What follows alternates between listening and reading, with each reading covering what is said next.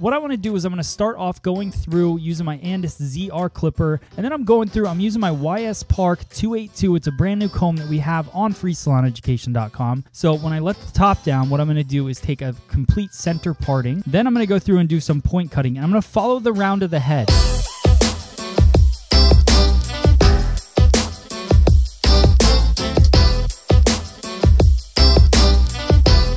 Go through. This is my carving comb wide. It's got two different cutting sides. One cuts 50% of the hair, one cuts 100% of the hair. A cool trick with that is to go across, just take your section up and swipe the razor back and forth. And what that does is it just creates a really cool texture in the haircut. So I'm going to go in with Mitch Steady Grip.